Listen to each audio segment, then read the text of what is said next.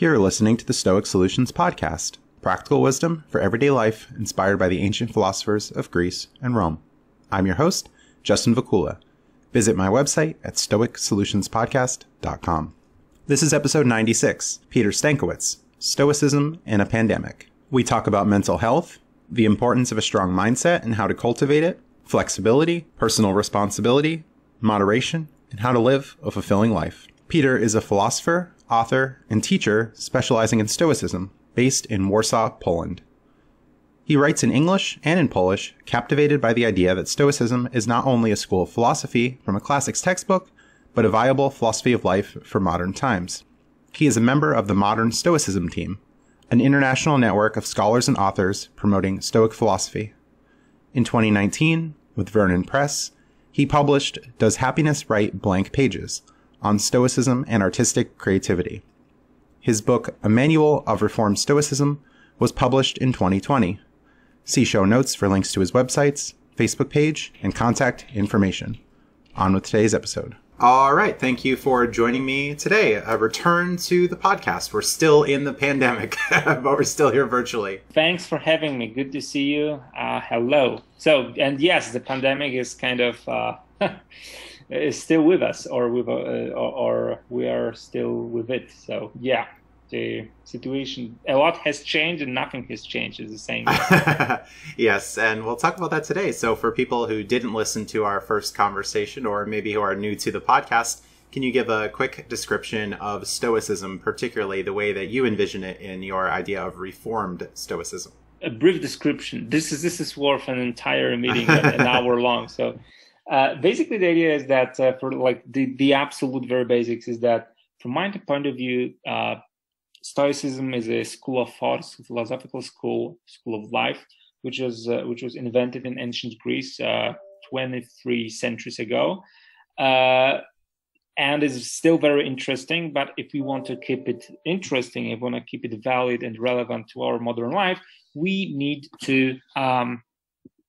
a number of changes, recalibrations, reinterpretations, or as I call it, reformation, because a lot of things, unlike COVID, unlike the pandemic situation, since antiquity, since Marcus Aurelius, a lot of things have changed, and we need to adapt, adjust, and kind of recalibrate. Or in other words, we need to express the ancient Stoic doctrines in our contemporary language and contemporary mindset. And in my case, it takes the form of the so-called Reformed Stoicism.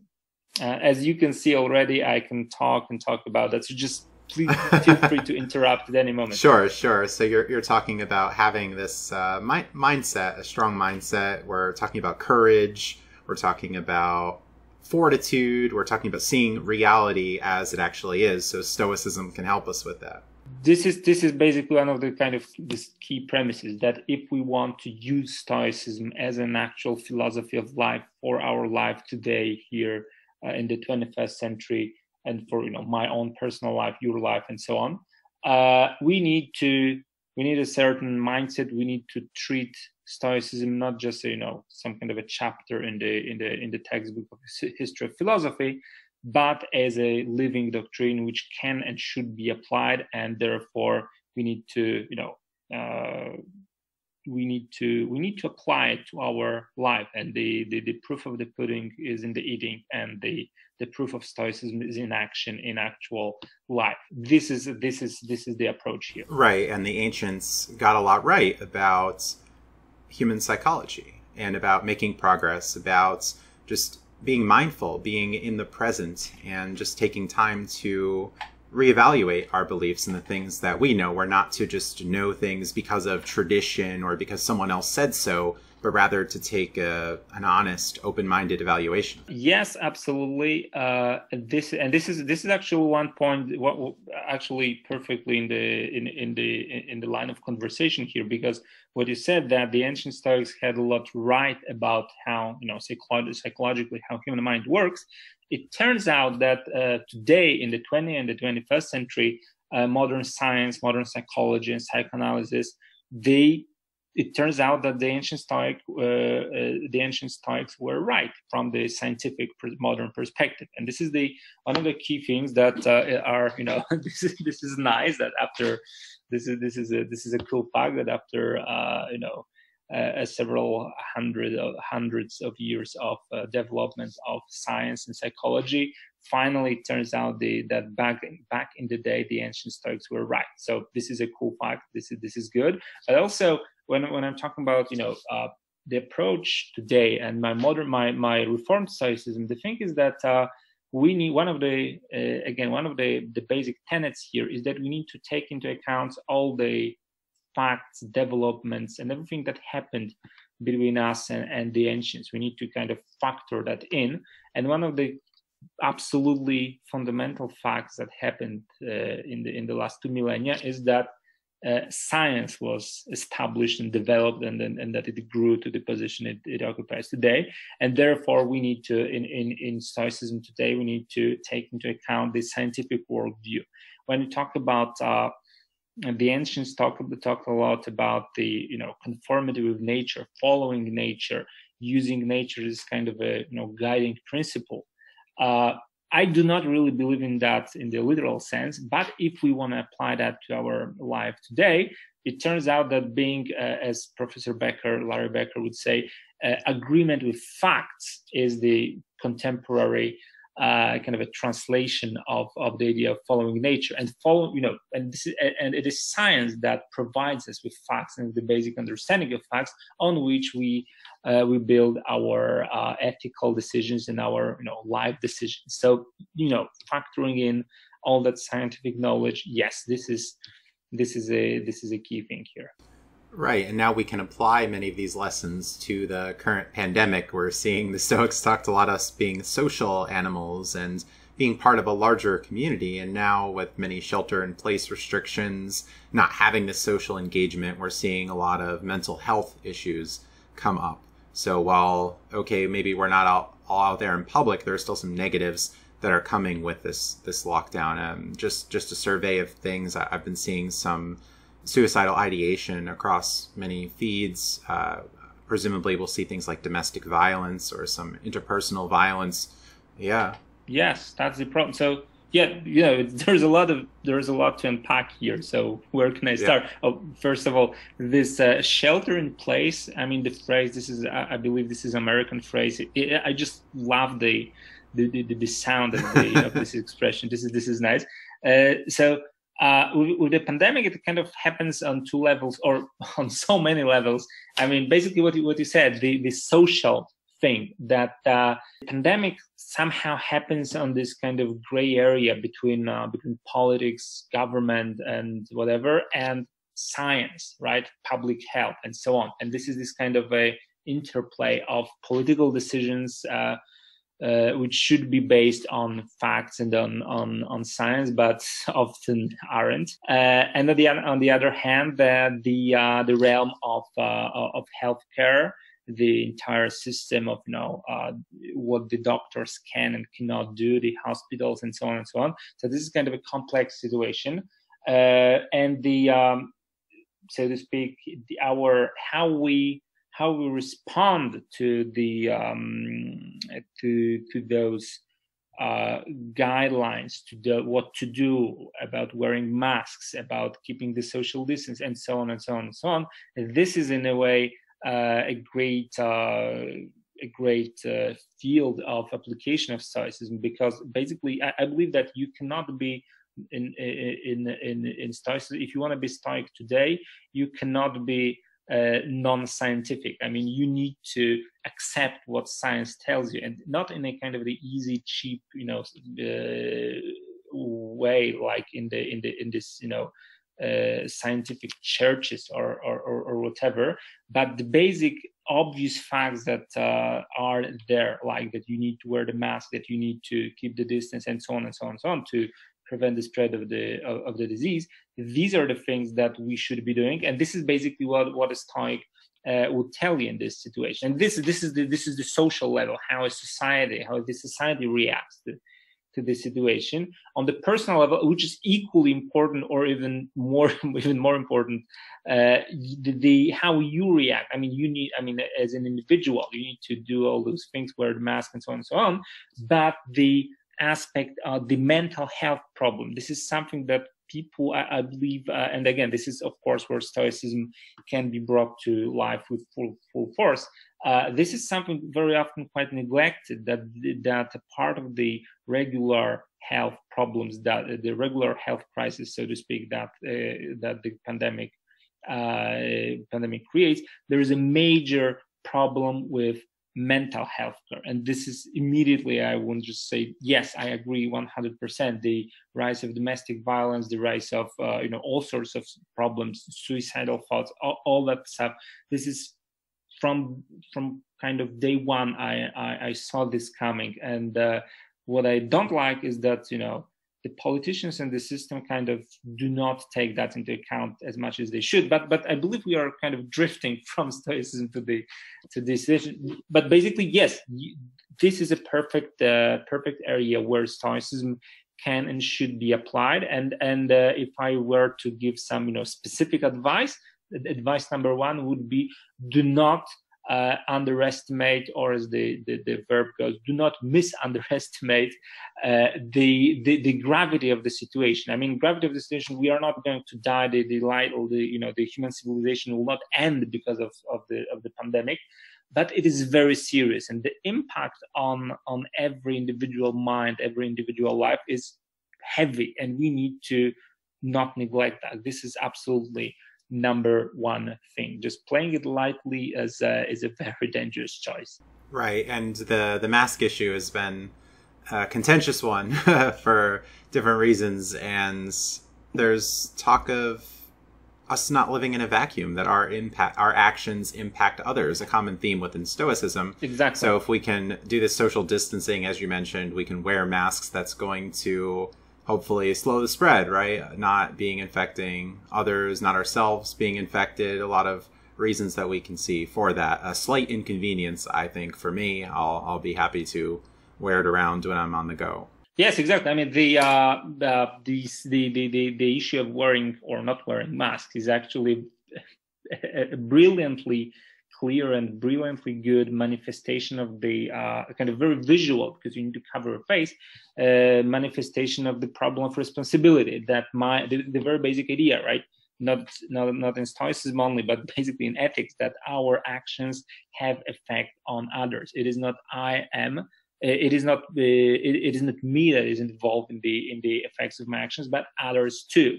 And this is kind of visible, right? If I cover my face, then I'm trying to be responsible for others. And denying this cause-effect chain here is very dangerous.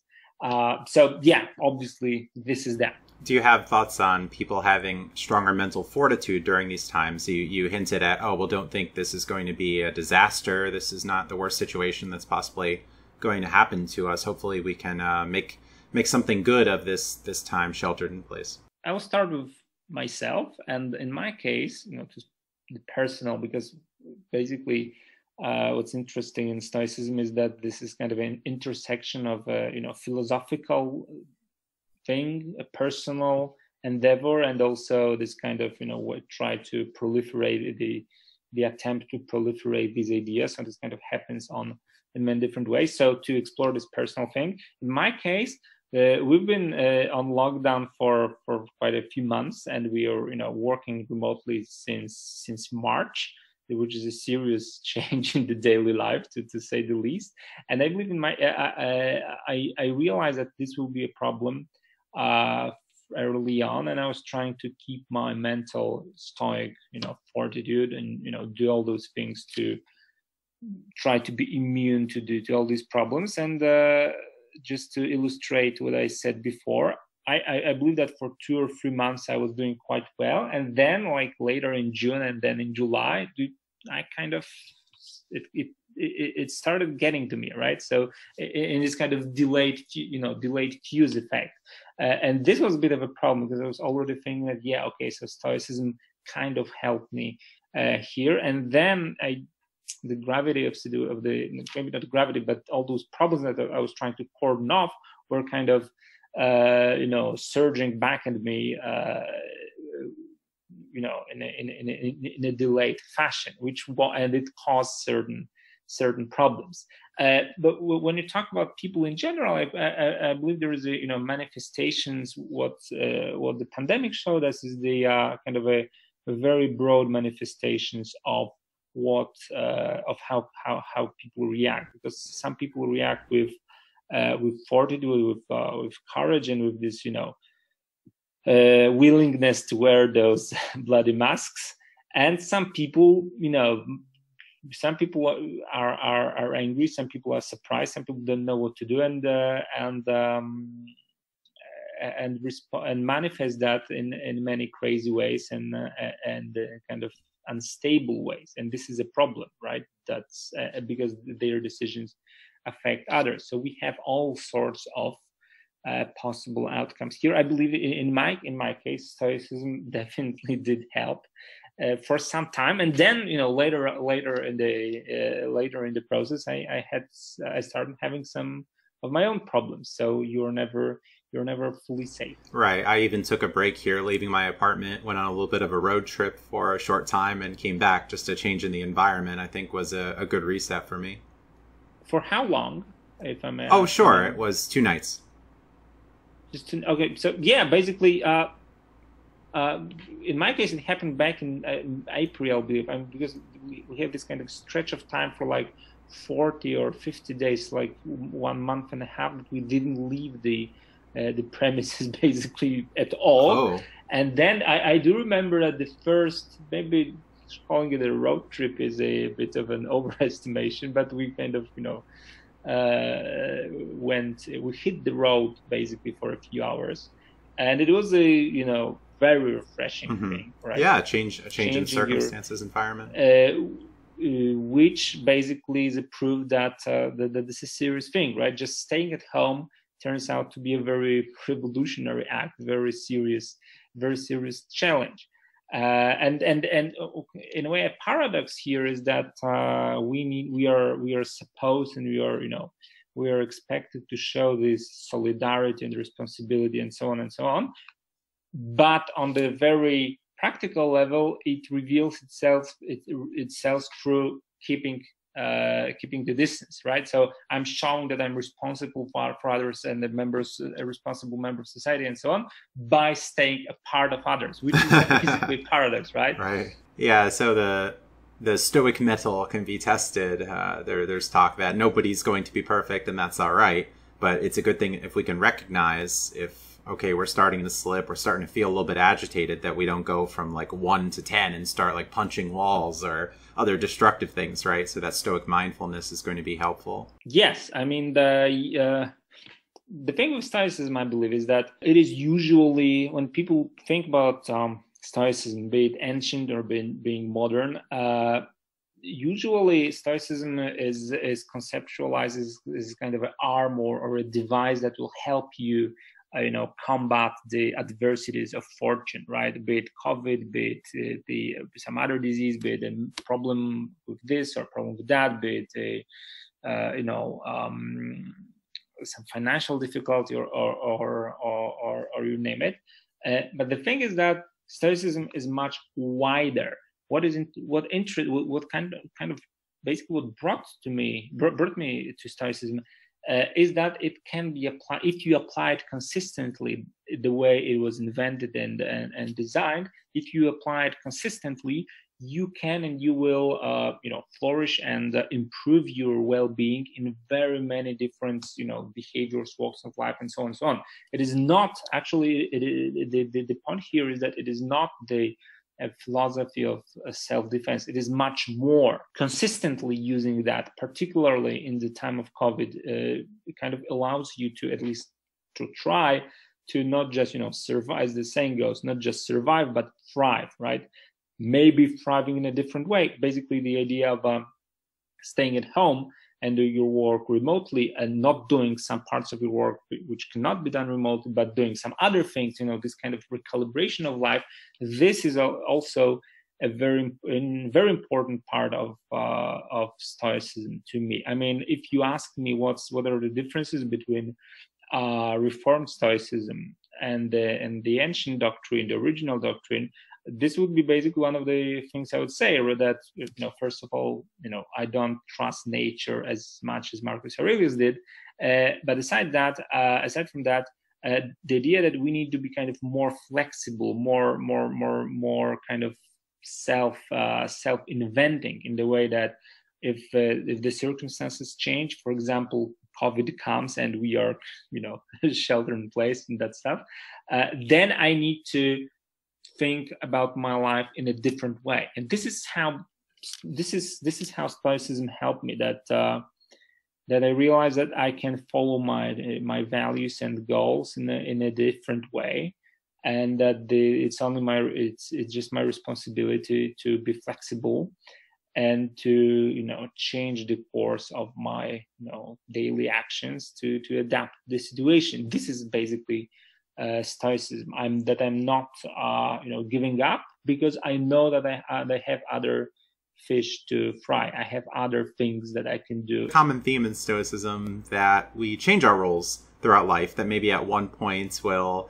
be in one station, maybe we'll have children, maybe we'll be working a certain job, maybe we'll be finding a new vocation, and that's okay, as the idea is to have this stable set of values and a good lifestyle, and we can adapt that regardless of what's happening in the world. And the other theme of just life being fragile, that things are just possibly changing, and we can't depend on life being the same forever. You cannot depend, because life will always change. About these values you mentioned, the stable set of values. The thing is that, of course, it needs to be somehow stable, somehow coherent. You cannot change. You shouldn't reverse your values and goals in life like every other Tuesday. But you need to, in my understanding of Stoicism, we need to remember, we need to realize that it is us who define these values and goals in life, right? If my goal in life is or if I have this project of, trying to be a Stoic and teaching others how to be Stoics, it is me. It is my personal decision, my personal responsibility for that, right? If my project is to, teach myself to be a businessman or whoever else, it is my own decision. Of course, the circumstances, conditions, the culture that you're, brought up and everything, that all that stuff, it of course affects us in a great deal. There is no denying that. But the thing is that the ultimate choice is made by us. If I engage with this Stoic path, so to speak, it is my decision. I need to be constantly aware that my values and goals in life are ultimately of my own choosing. Therefore, if something major happens, like the coronavirus, or if I, change my worldview, then I can adjust my goals and the values. This is this element of personal, how can I put it, personal responsibility, personal autonomy, personal There's flexibility too. Yeah. Flexibility, but the idea that those goals and values, they do not come from outside. They're not defined by other people, by circumstances, and so on and so on. This is a factor, but we are ultimately responsible. This is something that I underscore a lot in my interpretation of Stoicism, and this is something I believe where I quite differ from the ancients. I mean, I believe these are, they would agree with me, of course, and because I believe these were these intentions here, but there is a slight change of shade here. Right. So we're not going to blame others, or we're not going to say, oh, this situation is terrible, so I'm just going to give up, or what can I do here? We're going to look for opportunity. We're going to look to thrive, as you said, rather than just, I'm going to sit and wait.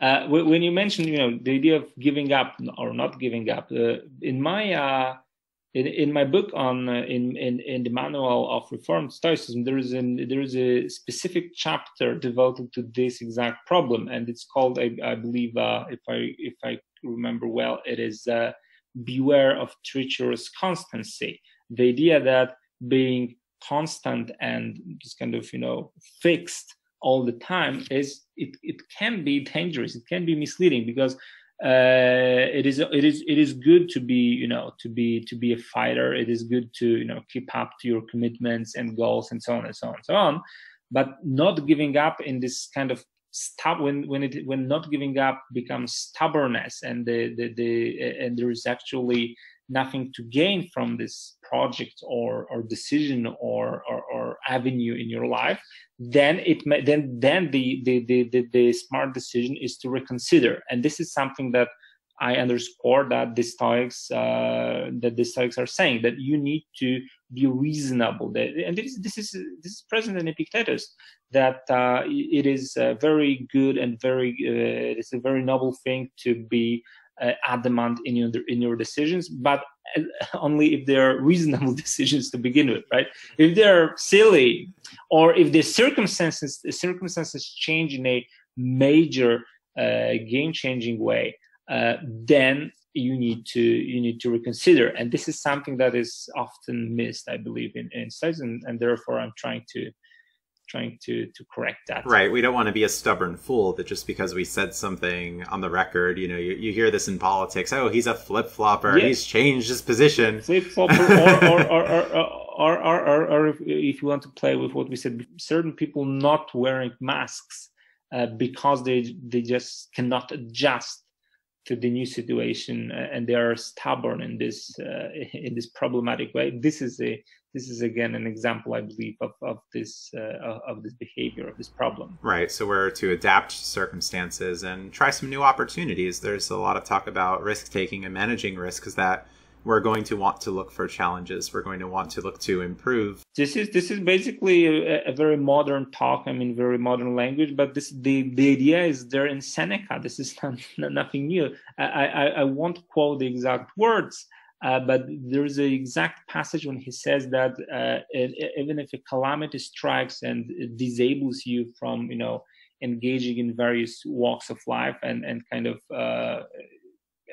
blocks you from certain things in life, it will always uncover or at least leave a lot of other options still on the table. You just need to be flexible enough, and this flexibility in a more philosophical language takes form of this kind of personal responsibility and personal self-creation of our values, goals, and so on, which we then can adjust. And the pandemic shows us that this is necessary. Right. Like I play poker at casinos, but now that's not really a thing. So You played poker in casinos, but like just for curiosity, tell me something more. I mean, how does it work? Is it just for fun, or do you make money, or do you lose money? Oh, for sure making money in the long run.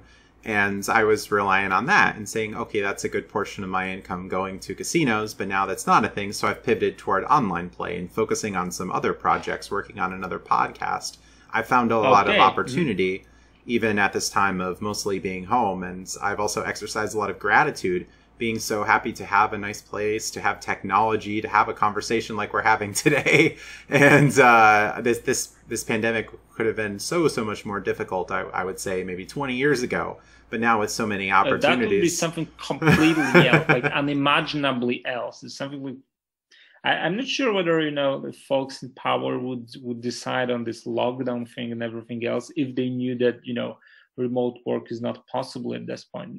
So, and again, this is looking into the past, but looking into the future, I'm pretty sure this will change a lot of things. For example, the remote work will be much more socially accepted, to say at the very least, right? We just did it for 4 months. We could do it some more, right? Yeah, basically, yeah. So so this is something which the Stoics do not, when it comes to this, social ramifications like how specific culture changes in response to an event like the pandemic and so on. the Stoics do not really say much on these things. They are focused on the again on this personal, on what you can do and what you can do, and through your relationships with others, not really about the course of history as a distinct thing. But of course these things are interconnected. Right. And there's quite a demand in Stoicism, at least through some Facebook groups I've been interacting with, seeing Google Trends, a lot more interest in Stoicism in this time. Obviously. What are your thoughts on that? Yeah.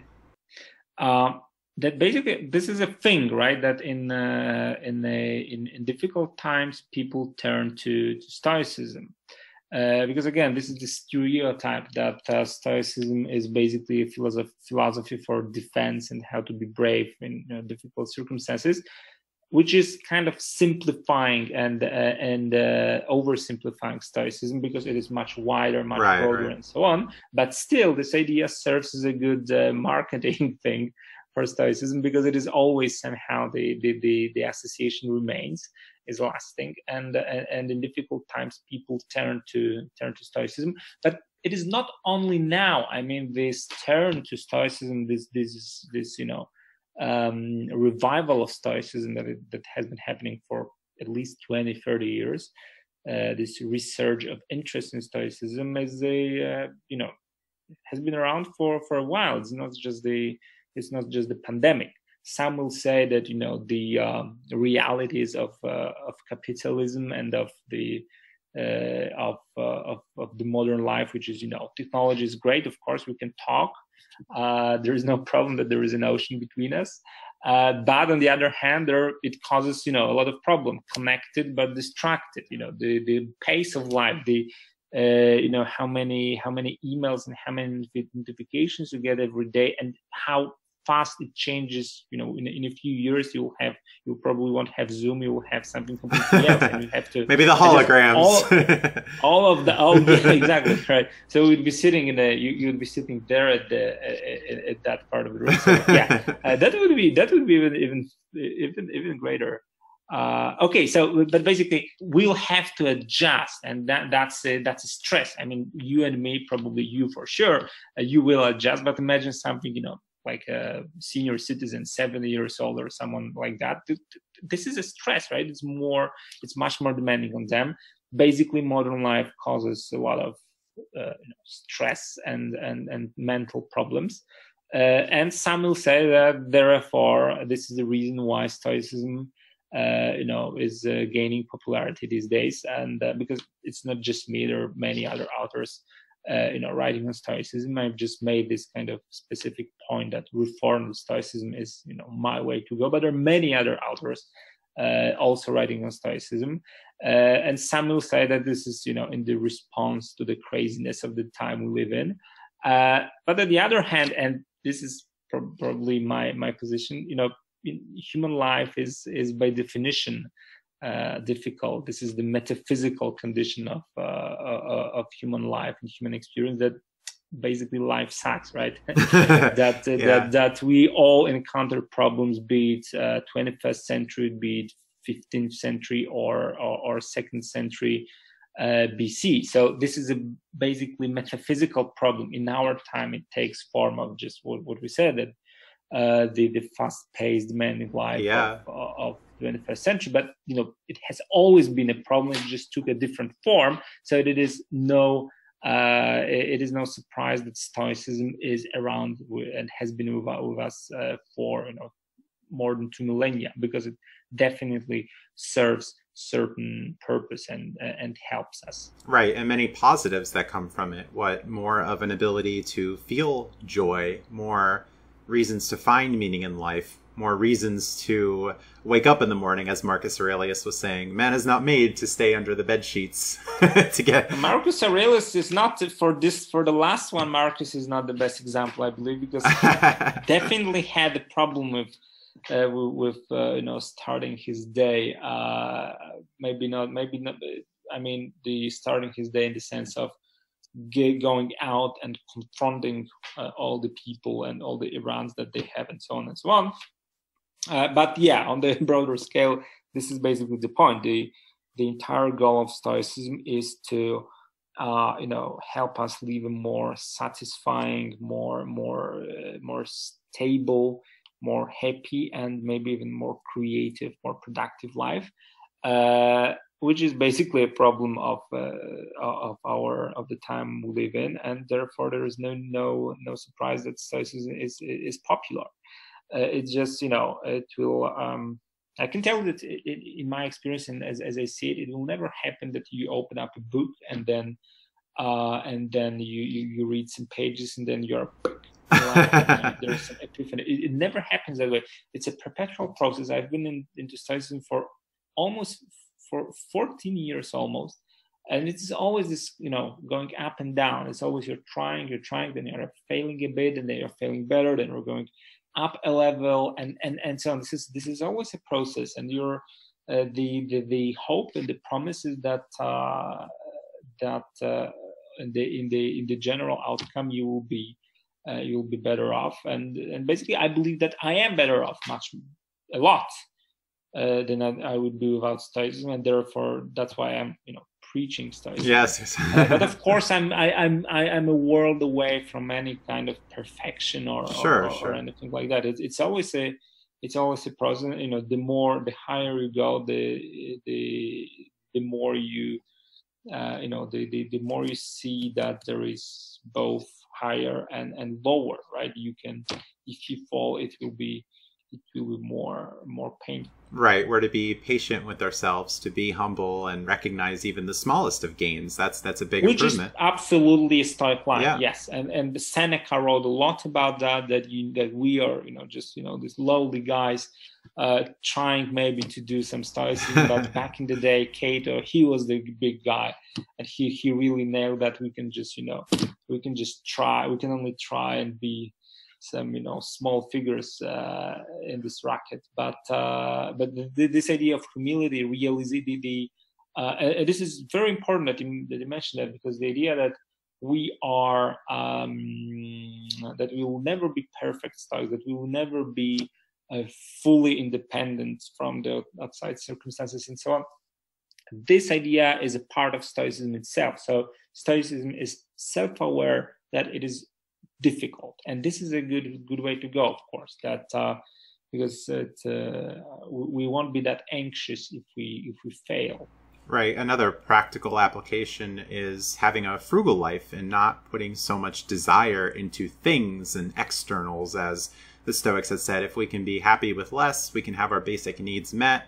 Well, we don't have to be so slavish over, I have to work this job that I don't like to buy this expensive car to keep up with the neighbors or for some sort of personal quest, right? If you want a very short answer, then the answer is yes. If you want a slightly longer answer, this is a complex issue, and because, yes, basically this is what the Stoics are saying, and the example with the neighbor and keeping up, and so it's obvious, right? Like, sticking in a job that you hate just so that you can buy an expensive car is basically so stupid that it's just off the chart, right?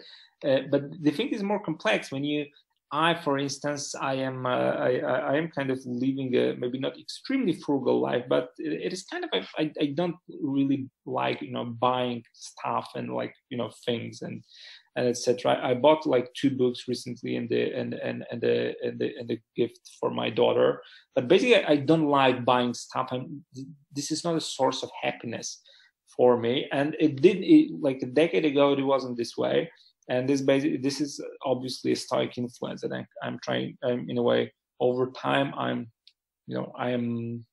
reshaping my identity so that it is less and less centered about material things in life. And this is basically, of course, a good way to go, I believe, and the Stoic thing, as long as you are not as long as you're not extreme, because extreme in this racket, right, in this trade is not good. And essentially I wrote a lot about I called it the ascetic misinterpretation of Stoicism, the idea that that Stoicism doesn't force you to live extremely simple, extremely frugal life. If you want to, and this is Marcus Aurelius, if you are living in the palace, then you can live good in the palace. Whenever you live, wherever you live, and however money you have, it is possible to be okay with that. You don't have to sell everything you have. You don't have to, live on the bench in the park and that kind of stuff. You can live contentedly, whatever your, social status and financial status is. It is very important that you need to, you don't have to. Of course, it is better to be able to be to enjoy the simple things. But the idea is not that we have to just limit ourselves to bread and water. That's not necessarily the way to go. Right. There's talk of moderation, not living a life of squalor, not living a life of vanity. Right. So it falls somewhere in the middle. And it's an interesting thing because people are making 7 figures, 8 figures, upper 6 figures, and they're still unhappy. And some of these people are still broke somehow. We hear this at least in the States about these celebrities, these athletes. They make all of this money and then they spend it all and then they owe money. And then they just get in this really bad situation because they weren't managing life very well, or they just went on this big spending spree buying all of these unnecessary. Yeah, exactly. And this is basically the most this is the best example here. Those athletes who earn like millions of dollars or dozens of millions of dollars, and then I just can't imagine. It's just so distant from me, both economically and philosophically. I just can't imagine that you have like millions of dollars, and then you do what? You buy stuff. You buy so much stuff that you empty your account for even if you have $10 million. It's just so crazy.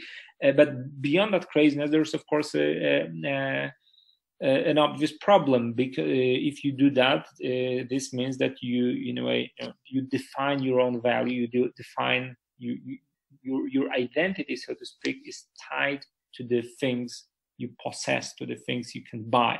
You are defined by what you can buy. And this is the absolute opposite of Stoicism. There will be things around you. You have to use money if you wanted to live in the system. You'll have to use money. You'll have to buy things and so on and so on. But as long as they don't define you, you will be good. You'll be okay. Maybe you have 5 things around you, maybe you have 5,000, but if they don't define you, you'll be good. This is the actual idea, which is very good, very well reflected in the Stoic tradition itself, because we have Seneca, who was this oligarch in Nero's court. We had Marcus Aurelius himself, who was an emperor, and we have Epictetus, who was a former slave, right? So the absolutely lowest stratum of the then society, which basically reflects on the idea here that it is not what we possess and how much, but our attitude to, and what do we want from that, and what we're trying to do with that. Right. How are we going to use our influence, our money, our technology, whatever it is? The Stoics often took this position of, well, things aren't necessarily in themselves good or evil. It depends on how we use it. Yeah, exactly. Basically, not at all good or evil. They're just neutral. They're just there. And it is us who by our actions and lack of action, we are turning them good or evil. This is basically it. Right. And have there been things, thinking about your shelter-in-place experience, have there been positives or some things that you've done with the time that you normally wouldn't have? That's it. Because I'm, as this kind of a freelance person, author, educator, and so on and so on, it hasn't changed that much for me, like for my work, because I mostly work remotely to begin with, COVID or not. But I had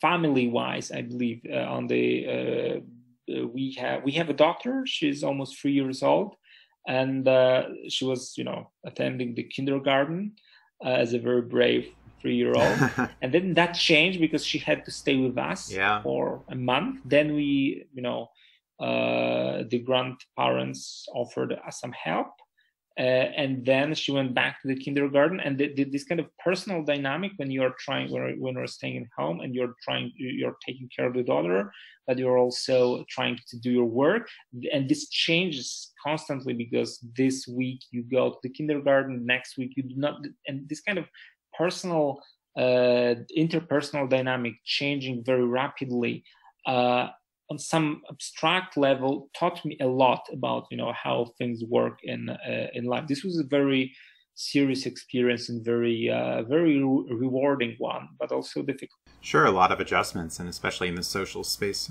Yeah, adjustments. The quick succession of very deep readjustments, just changing constantly. Yeah, this was it, and then. And I hope I did well. Time will tell. Time will tell, right? Time will tell. But nothing major happened. There was no, great collapse. Nothing. There was no major problem. So I believe it was tiresome, but I think to some extent we succeeded. Right, and to take the Stoic idea here that life isn't always a picnic, right? There will be some difficulties, and we can work to overcome them the best we can.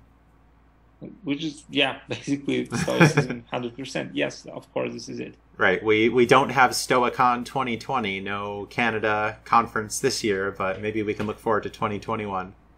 As far as I know, I didn't look up the details, but as far as I know, it has been pushed to 2021, just as the Tokyo Olympics. So this is it, I believe. All right, we'll find out. And modern Stoicism, the organization, also thrives, although also online, right? Yes, basically modern Stoicism Ltd. That's this kind of a network, but also a team of guys, which I'm proud to be a part of, trying to do Stoic things and kind of reviving not just the idea but the school also as an institution which does things like it does the Stoicon every year as this kind of a conference which happens every autumn, right? So and this is a good thing, basically, because once you are connected to the society of the Stoics who share, once you're connected to whatever the idea is, once you're connected to people who share your perspective, that you're better off. And this is basically what you said before, that there all those Facebook groups and so on. This is a very kind of rewarding thing. Right. We have some Gregory Sadler, Massimo Pigliucci. Yeah, and there's so many of them. There is a French guy. I forgot his name. There is a blog in French, and one of the there's a blog post in French, very long one. I can send you the link if you want. Which is called the horizons of this, the horizon of Stoicism or something like that, which is basically a kind of a virtual map of what is happening online, on Facebook, on Reddit, on forums, on modern Stoicism, everywhere. It's kind of just trying to put together the list of names of institutions, authors, and so on, what is happening stoically today. And it's a very, very long list, and you can't wrap your hand around it, around what's happening. So, yes, Stoicism is popular and in a way internet and serves very well here. And for instance, we can talk to each other. Absolutely, and an upcoming documentary was mentioned on the site, so maybe one of us or both of us will be in it in some form. Who knows?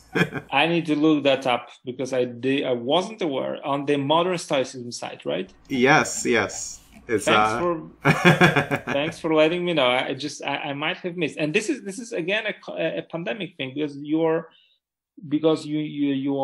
especially when you are a parent, you have more responsibilities, more duties, and everything is kind of more condensed, and then you miss out on certain things like this one. Greg Sadler says somewhere down the line we'll likely produce a sort of mini documentary about the rise of interest in contemporary applications and interpretations of Stoicism over the last few decades. I think I know which post are you quoting, but I didn't read that. I missed this one, but I think I know which entry you have in mind. So I All will right. look it up. Good. And wrapping up here, how can listeners find you and your works online? Yeah, I created this landing page for Reformed Stoicism, and I believe if you just type in Reformed Stoicism, it will lead you directly there, because I'm the only one to use that name. So basically Reformed Stoicism, and you'll find the landing site, I believe. All right, good. And social media presence, social networks? Oh, yes, absolutely. I do have this, but I have this profile, but it's in Polish, so which is basically it's called Sztuka Życia według Stoików, which is very difficult. Yeah, listeners will know that one. I will send you the link. We'll see it in the show notes. Yes, the show notes. Yes. That's probably the way to go. And your book on Amazon and other fine places books are sold? Yes, there are 2 books in English on Stoicism that I wrote. Both are with Vernon Press. One is on Reformed Stoicism, as mentioned, and the other one is on Stoicism and artistic creativity, about the problems that they pose to each other. But probably Reformed Stoicism, if you wanna try the first things, then go with Reformed Stoicism. And your email, if listeners want to reach out.